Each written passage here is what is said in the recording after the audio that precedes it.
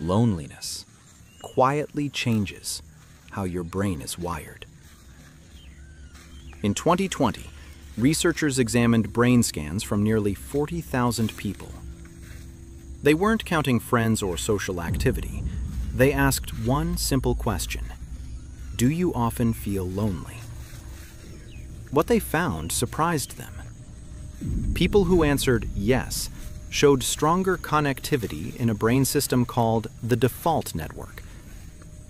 The network active when you remember the past, imagine the future, or think about other people. Even the fornix, a major pathway carrying signals from memory centers into this network, showed stronger structural integrity. The researchers suggest the brain may be compensating for missing social contact by turning inward, replaying memories, imagining conversations, creating connection internally when it's missing outside.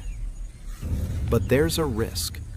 The more life happens inside the mind, the harder it becomes to re-engage with the real social world. So if you're feeling lonely, don't stay only in your thoughts. Even small, real human connection can help break the loop.